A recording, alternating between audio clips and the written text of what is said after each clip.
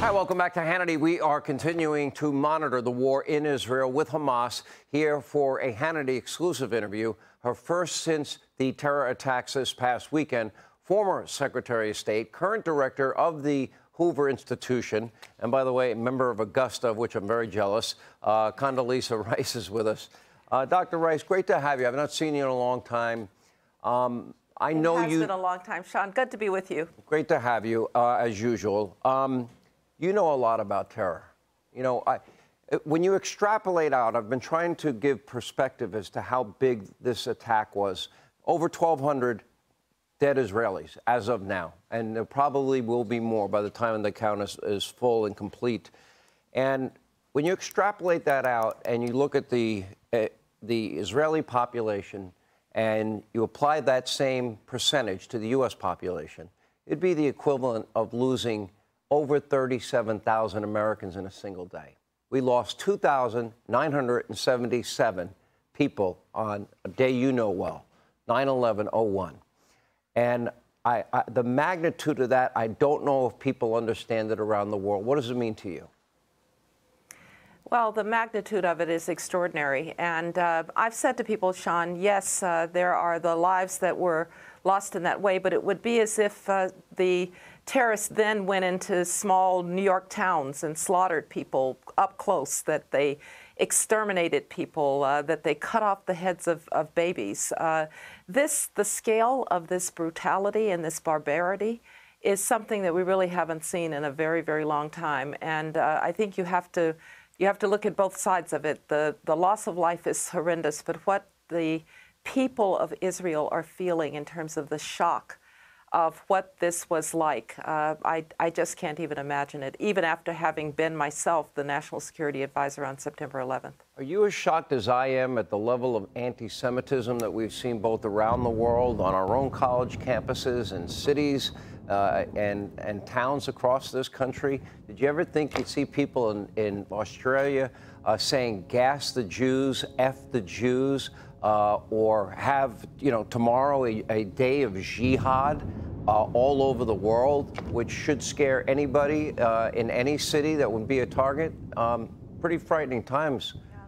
Madam Secretary. It is, and I'm shocked by it, and I'm saddened by it, Sean, because anti-Semitism, look, is always just beneath the surface in a lot of places. I did a lot of work with the Anti-Defamation League when I was secretary. I spoke at a couple of events that they had, and this kind of hatred is something that I am afraid has been a part of the fabric, unfortunately, of civilized places for a long time. And so, yes, I'm saddened, but I also am hopeful that there are voices that are speaking strongly about the hate that this is, that are speaking about and condemning this terrorist attack. And that's what it was. It's a brutal terrorist attack of the kind that we haven't seen since perhaps ISIS was roaming around the Middle East. And so, yes, it's sad. I do think it's an opportunity in places like our own universities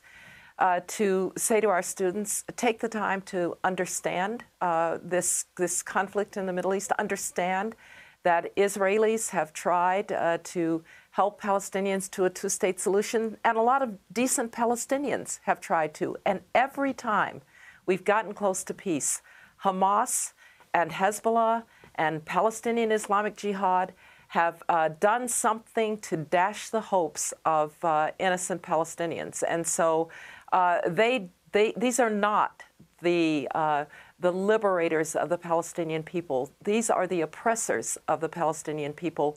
And these, of course, are the barbarians who attacked the Israelis. What do you make of the reports, Wall Street Journal and many other sources, and even Hamas and Hezbollah leaders themselves admitting that Iran's involvement in this?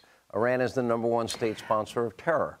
To me, yes. I think they've got to be held accountable. To me, that would mean military action in this sense, and I'm not saying necessarily even by the United States, taking out their refineries, because that is the source of their income to fund terror. And number two, we know where these nuclear facilities are.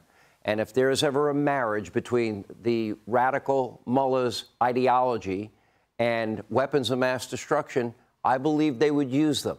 But these sites where we know are located, deep buried underground, it would be a very difficult military mission to take them out. But I think the world has to, at some point, probably soon, take them out. Your reaction? Well, I would start by saying that, yes, Iran, a state sponsor of terrorism, bears some responsibility for what has happened. I know there are questions about how directly were they involved, but, you know, we know that Iran is the primary funder of of Hamas and Palestinian Islamic Jihad. They are the trainer of these groups. And, of course, they were celebrating in Tehran when this happened. The question of what we do more broadly about Iran, I think, is an important one. For starts, let's not go back to the pretense that we can have an agreement with the Iranians about their nuclear facilities. Let's not go back to the place where we're releasing funding to the Iranian mullahs who then just use that funding for Hezbollah and Hamas. That would be a good start. And let's try again to isolate the Iranians in the way that we had earlier in the Bush administration and in the Trump administration.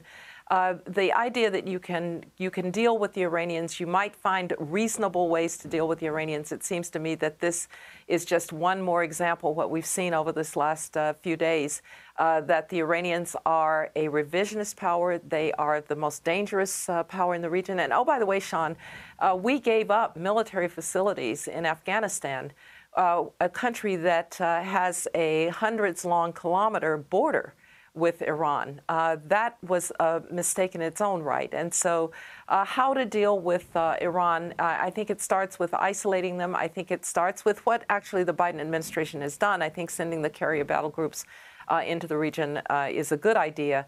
But this should really erase any notion that the Iranian regime can be dealt with. Former Secretary of State Condoleezza Rice, has been way too long. Great to have you back. Good to see you. Thank you for being with us. Hey, Sean Hannity here. Hey, click here to subscribe to Fox News YouTube page and catch our hottest interviews and most compelling analysis. You will not get it anywhere else.